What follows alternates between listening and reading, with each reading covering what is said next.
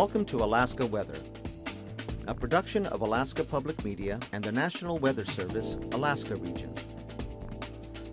Produced and broadcast daily from the studios of KAKM, Alaska Weather provides complete forecasts, public, marine, and aviation for all of Alaska.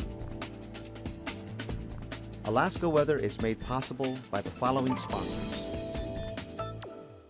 Indie Alaska is an innovative weekly web series capturing the diverse and colorful lifestyle of Alaskans. Real stories of everyday Alaskans at work and play. Supported in part by Alyeska Pipeline Service Company.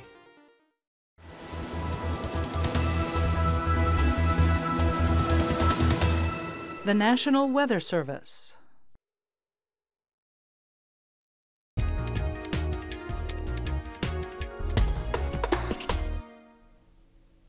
Good evening, ladies and gentlemen. I'm Harry Keeling. On behalf of the Alaska Public Media and the Alaskan Aviation Safety Foundation, welcome to Hangar Flying. Our guest this evening is a true pioneer in the unmanned aircraft world. He was professor of aviation law at University of North Dakota for 12 years, and he developed the first UAS program there beginning in 2007, which was in fact one of the first in the nation. Doug Marshall is here in Anchorage as part of the 7th Annual Alaska Unmanned Interest Group Conference. Doug, welcome to Hangar Flying. Thank you, Harry. Thanks for inviting me. Doug, I got to tell you, it's a real honor to have you on this program. I've known you for many years, since I've been associated with unmanned aircraft, and I've always appreciated what you bring to the program. And I would say that I believe you're probably the foremost lawyer, legal expert in the unmanned aircraft field. So maybe an exaggeration, but thank you. You're also a commercial pilot, and in fact, you told me you were president of a commuter I was indeed, yeah, for a couple of years. Very interesting time of my life, to say the least. So, commercial pilot, lawyer, UAS advocate. Why so much enthusiasm for drones? It's an exciting technology. It's the most exciting thing that's come along in aviation in decades. We got involved in it kind of by accident at North Dakota, but as it evolved, it just became such a huge challenge and a rapidly evolving and expanding area of interest for all of us that I just couldn't give up on it. I was having too much fun. So we've talked about unmanned aircraft on this program at times. But give us your vision of what is it really going to bring? What's it going to bring to the country, to the state of Alaska? What's the technology going to give us? Well, the technology is going to fill in a lot of gaps that are left in manned aviation, or safety gaps, or providing supplements to other activities that can be carried out by traditional manned aviation that are safer. There's Arctic research that's going on here, agricultural support, just 1,000 different applications for UASs that would augment or supplement what's been going on for decades in the manned aviation world. And you can get these small rotorcraft or quadcopters or winged aircraft into places that you can't get a manned aircraft. And they can, for example, flying into a volcano plume and taking samples of the air.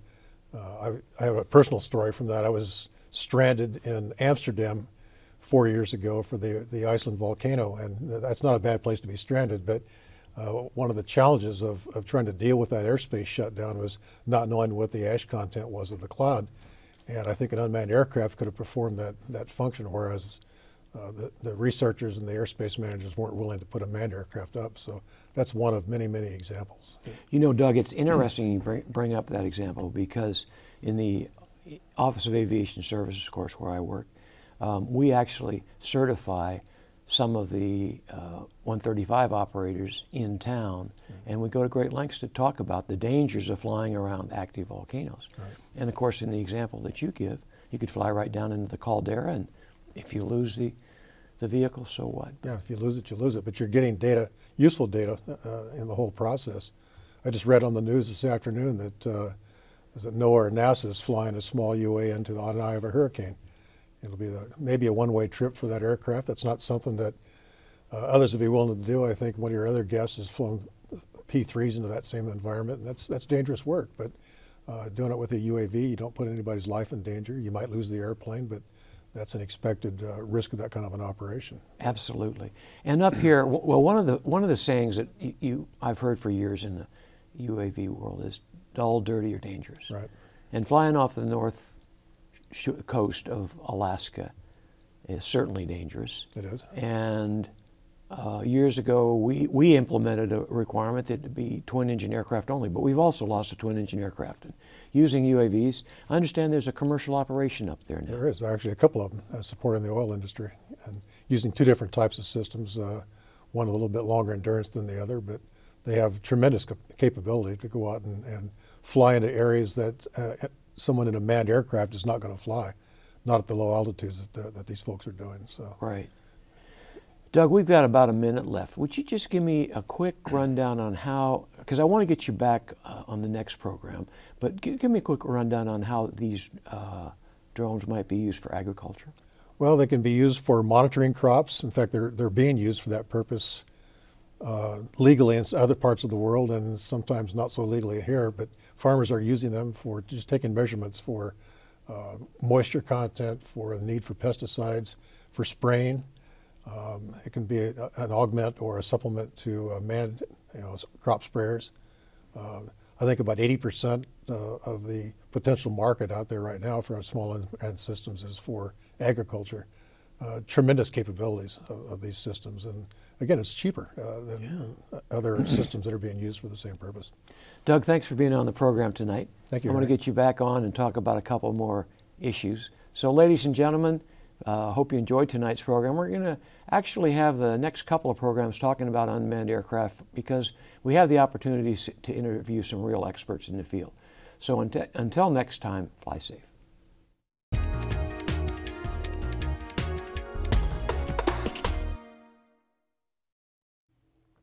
Hey, welcome to Alaska weather here. Thanks for standing by. Anyway, on the satellite imagery, pretty good storm system. Actually, this one sliding off to the southeast. That's what brought the strong winds and rain to Kodiak Island, the Alaska Peninsula, yesterday and overnight to last night. That moving off to the southeast, but still pretty good gradient across the southeast Bering Sea and the peninsula there. Gusts to 45 miles an hour still occurring today. Beginning to drop down a little bit, but still pretty brisk out in this area. Cape Newnham, gusts 50 miles an hour. And those winds extending all the way back, but in a much narrower area and lighter, 15 to 30 knots up in toward the Bering Strait, and then even lighter up here along the northwest coast, where there was a lot of cloudiness today with areas of light snow continuing, especially along the Arctic coast and north of the Brooks Range. We can see some sunshine breaking out right through the south central interior, especially down to the North Gulf Coast. Quite a bit of clearing occurring in this area, and pretty wrapped up storm system bringing gale and storm force winds here along the coast right out in this area. A very narrow band of storm force winds, possible minimum storms like in the 50-knot range with this center as it pulls up right up close to the coast this evening, and then it looks like that's when the strongest winds will occur. Gale warnings out tonight for those areas, and then after midnight and toward tomorrow morning it'll begin to pull back a little bit, and those winds should come down, but holding on to some gales in some areas into tomorrow. And the rain spreading northward here, nothing too terribly heavy, mostly over the southern areas there at the front now crossing Dixon Entrance, and pretty good conditions up over the northern panhandle. Back out over the Bering Sea, high pressure, light winds, and some clearing here right down over the eastern Aleutians. Actually, it's a pretty sunny morning to midday here over the central Aleutians, but a lot of cirrus spreading northward, associated with that storm to the south. Another big front out there to the west will be trying to push eastward, but most of it will be heading off to the northeast with high pressure slowly coming eastward along the toward the west coast. And so this northwest wind flow we've had for a couple of days here, that'll be weakening but shifting inland, and it will probably by Wednesday be coming down across the western Alaska range in a weaker form, but probably could result, for example, a little more turbulence, and also chance of some scattered, isolated snow showers, but that should be ended by Wednesday. And looking at this again, you can see the advancing clouds here with this frontal system, and rain just about to occur over the central areas if it hasn't already. And then the one slipping into the west there towards Shimia. On the chart, here's the position of that low at about midday today or late this morning west of the Queen Charlotte. So that's going to pull back to the west a little bit, and the tightest gradient will occur this evening along the central and south coast. Gale warnings even over the southern inside waters for tonight, and the central and southern coast, and then lighter winds up to the north here. But again, pretty light winds, just a breeze and drier conditions in over the interior. A few isolated snow showers occurring along the eastern Alaska range. That'll probably hold through tonight and into tomorrow, but nothing too heavy. Same thing occurring over in this area. We got one band of moisture right through here with some areas of very light precipitation associated with that, and then another band right out through here. Again, but amounts quite light. A little more extensive area of precipitation, snow, up here over the northwest part of the state. And that's probably going to hold and continue tonight and through most of the day tomorrow. And then probably by Wednesday, Tuesday night and Wednesday, that'll shift off to the east. And looking like a pretty good day again for Wednesday. Dry just about all areas. We'll watch this front tonight spread the wind and rain into the west central Aleutians. Narrow area of gale force winds ahead of that frontal system. Otherwise high pressure here, again gradually moving eastward, so these winds are going to diminish slowly but noticeably here along the Alaska Peninsula later tonight, and stay a little breezy but not that much, say 10 to 20 miles an hour here through the Bering Strait and on down toward Nunivak Island, but staying breezy here southwest of Kodiak Island. Sitkinak getting gusts of 45 miles an hour today, and that'll probably continue through tonight, and the winds may pick up, say for Kodiak State Airport this evening, and we could get a little bit of breezy conditions coming through Kamishak Gap, but nothing all that strong, but fair conditions here along the North Gulf Coast, Prince William Sound, and still we have that area of light snow occurring here along the central and western slopes of the Alaska Range and even on to the east. That's going to continue with that east to west flow at the surface there, and the upper trough still back to the west, and that's what's producing all of this cloudiness and snow condition. But again, amounts are quite light here, nothing too heavy at all. A little more extensive, could see some accumulations up over the northwest areas and to the Arctic coast there. Pretty breezy along the coast, no change really in the winds. East-northeast, 15 to 25 miles an hour. Some areas will see small craft advisories up here along the Arctic coast with heavy freezing spray in the open areas due to the open water conditions up there along the coast. And northerlies again diminishing, but something of a trough here over the Gulf of Alaska, but dry conditions, really not much moisture at all.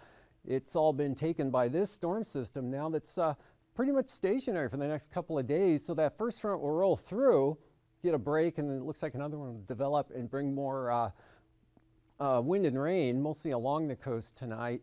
And then for tomorrow, it seems to slip down a little bit, but another front here, stationary, keeping the strongest winds and wettest conditions over the southern areas with not too bad of a day tomorrow up along the central and northern southeast coast. A few showers lingering here, one band of moisture lifting northward there, but really dissipating, so just some variable cloudiness and some isolated showers possible from Cordova, possibly Valdez, onto the northeast there into the Yukon. This will be lifting northward, so you'll see the lowest flying conditions during the morning hours there, especially for the passes, and then they should go VFR by the afternoon. Over the interior, variably cloudy, areas of light snow or snow showers, especially along the Alaska Range, all the way around right down into the Aleutian Range. This area persisting through tomorrow along the Alaska Peninsula with, again, diminishing but holding stationary here, an area of moisture right up the southwest coast of the Bering Strait, and then a lot of clouds, areas of light snow, fog up here over the northwest, but that all beginning to slide off to the west a little bit, so may see some clearing coming in behind over the Brooks Range late tomorrow afternoon. And then that northeast wind will keep those surges of moisture in the form of flurries and low clouds coming onto the eastern Arctic coast. We'll see this front coming eastward here, so look for the winds to switch around to the west-northwest, 15 to 25 miles an hour or knots out over the western Aleutians, and maybe some small craft advisories ahead of this weakening front here. All of the moisture looks like it'll stay to the west of the Pribilofs and west of the eastern Aleutians. Light winds now for the False Pass, Cold Bay areas, and by tomorrow afternoon, 15 to 25 miles an hour to the north-northwest here, southwest of Kodiak Island.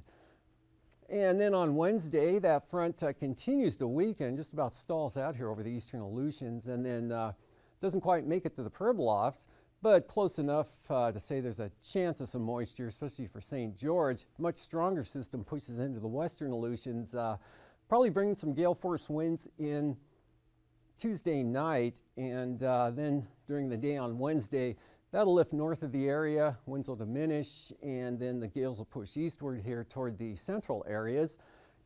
Much lighter winds over the Fox Islands, though, kind of a ridge of high pressure here, and this low becoming very weak as it moves eastward. Over the interior, lots of sunshine, still an area of moisture out here, but that's going to be mostly along and off the coast with a very weak northeast breeze there, so sunny skies from Bristol Bay and even the Alaska Peninsula. Kodiak Island as well, I probably have too many clouds in there, so it'll be dry nonetheless, but lots of sunshine here from the North Gulf Coast all the way up to maybe the North Slope, and then you still have these surges of moisture in that east-northeast wind flow, but not looking too bad here. Better conditions over the western Arctic coast down in towards Kivalina and Kotzebue with that massive light snow pushing off to the west. And then still have this low here, a little weaker and still west of the Queen Charlotte's though, so possibly could see some gale force winds, more likely small craft advisories down along the south coast, occasional rain, and some of that moisture could slide all the way up to Haines and possibly Skagway, but I cut it off at this point. With showers over the northern areas, dry here along the North Gulf Coast, and these showers will stay off the coast there and to the east of Kodiak Island or to the south of Resurrection Bay. For temperatures this afternoon, there we go, mostly in the mid-40s to lower 50s over the southeast coast. That's 52 at Klawock, 56 up at Skagway, 50 degrees in Juneau. Cordova reported 52 this afternoon, while Homer had 53. Upper 40s for the remainder of Cook Inlet, right up into the Susitna Valley. About the same in the Copper River Valley locations, Gulkana, 42 degrees, 31 at Delta, and 32 at Fairbanks, 30 degrees at Fort Yukon. And here over the southwest part of the state, anywhere from upper 30s to lower 40s, mid 40s here over the Pribilofs. 39 Cold Bay with all the winds there, keeping it in the upper 30s, but Kodiak pushed up to 47. And about the same here over the central and western Aleutians, mid 40s, dropping back to the mid 30s up around St. Lawrence Island. Up over the Arctic coast, temperatures mostly in the lower to mid 20s, although Kaktovik up to 27. 28 there at Kivalina, 30 at Shishmaref, with Buckland up to 31, Ambler at 34, and kind of lower 30s here on the plus side of freezing over the interior, and then down the valleys, mid to high 30s.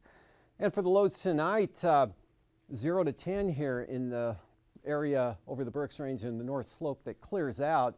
Otherwise, teens for the remainder of the Arctic coast, 20s.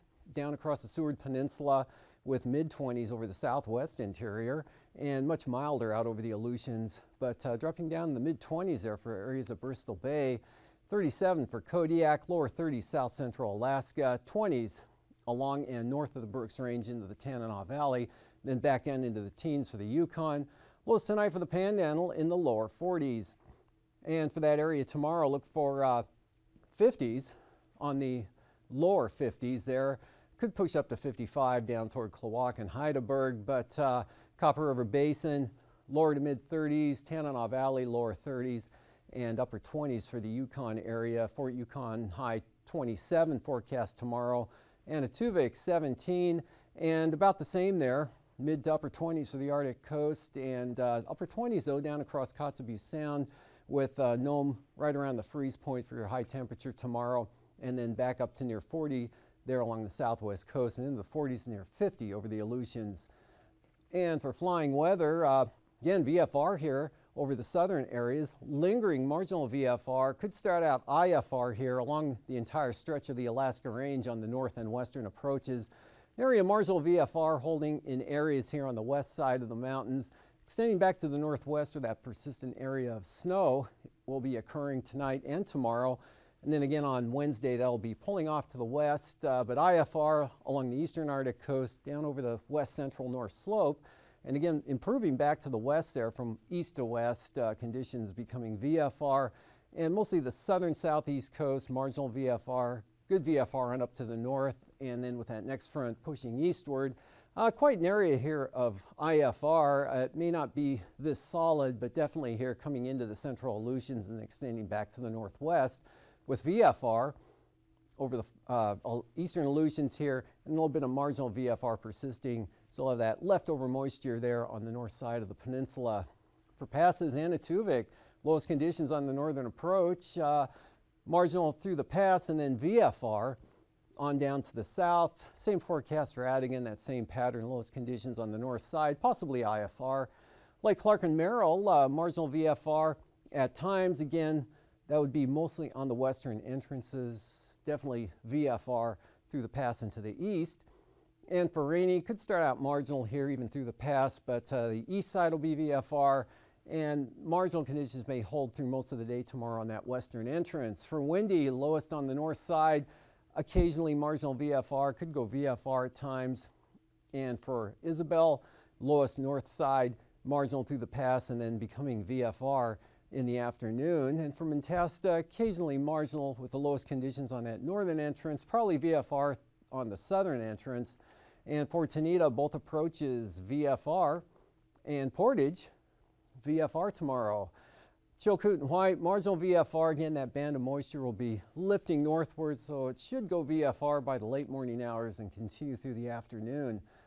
For the freezing levels, upper low sliding southeastward, so a little bit of a southeast wind pulling a little bit milder air, holding it here in the Gulf of Alaska, and a little bit up into the interior there. 2,000 feet tomorrow morning, lining up just about with the Alaska Range more or less, and then dropping down into Bristol Bay with a surface right along the coast to St. Lawrence Island, and then the storminess out here to the west, trying to nudge some warmer air up, but really not having much success at that. But 2,000 feet coming back to the north there up toward St. Matthew Island. And for the icing, not a whole lot. There'll be some areas of icing here, mostly over the northwest there, of the mixed or rime varieties tomorrow, possibly extending a little bit farther to the south, and then some slight chances here over the eastern Alaska Range, and with that weakening band coming northward here, a narrow area in that location, but above 4,000 to 5,000 feet with that low off the coast there, that'll be the most likely area of any icing at all, and also back out with that front pushing eastward into the central Aleutians and extending back to the northwest. Upper level wind flow chart shows a pretty good jet that will be driving that front eastward. High pressure edging its way to the east here, so this northwest jet weakening, but still at about 70 knots tomorrow, and that'll continue to push eastward. A series of impulses coming across the Bering Sea from the west. That's going to be knocking this ridge down and weakening it over the next several days and through the week, but should keep the storminess. Will stay mostly to the south here with the jet. To the south here, this trough right off the southeast coast there, keeping the jet to over the southern areas. And then maybe toward the end of the week, that'll redevelop and we'll see that south to north flow coming back into the southeast coast. Otherwise, just kind of an upper level trough here over the interior with weak flow. And at 3,000 feet, we're still looking at a very narrow area, northwest winds, 20 to 30 knots here along the coast, across the Alaska Peninsula, and then down onto the southeast. Storminess here off the southeast coast. keeping it windiest there across Prince of Wales Island, and much lighter winds up to the north. Just 5 to 10 knot winds here over the southeast interior. And then a kind of a narrow area, 20 knot winds that appears stronger at 3,000 feet, could be up to 35 knots there. Had some wind gusts up to about 25 miles an hour earlier today, Indian Mountain, for example. So could be some breezy areas again tomorrow. And Arctic coast, not too bad, 3,000 feet, 15 to 20, maybe 25 knots, but 25 to 30 knot winds. Again, pretty narrow here. It drops off markedly as you get to Nunivak Island and to the west out under this ridge axis, just 5 to 10 knots there. And then right out of the south on the other side of the high, west-southwest behind the front, and then southerlies at about 25 knots. So the strongest winds back toward Russia or down to the south of the Aleutians. Turbulence looking like this. Occasional moderate chop here southwest of Kodiak Island and up the west coast, and a little bit off the southeast coast. Sea ice slowly increasing, especially along the coastal areas. And for the marine forecasts, gales dropping back to small craft advisories tomorrow, and then still a threat of some gales here on the south coast, but lighter winds up to the north. For south central Alaska, northeasterlies 15 to 25 from the northwest, and then lighter winds in store for Wednesday. For the Bristol Bay, northeast 15, diminishing southwest of Kodiak Island, and then down to 15 in that area. Lighter winds for the peninsula. For the Aleutians, northwest 15, the front coming through and weakening, but still some small craft advisories possible. And then that next storm, the gales will come in Tuesday night and lift northward and approach the central Aleutians late in the day. For the southwest coast, 15 to 20 knot winds and lighter on Wednesday. Arctic coast, northeast, all areas 20 to 30 knots both days. And these forecasts are to be used for planning purposes only. Call 1-800-WX-BRIEF for a formal pre-flight briefing. Always file a flight plan before you go flying. The U.S. Coast Guard Auxiliary urges you to leave a float plan with a friend or the harbor master before you go boating. Alaska Weather is made possible by the following sponsors.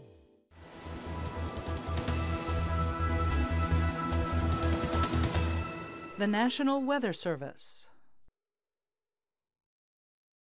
It's never too early to set expectations and goals for your child's education.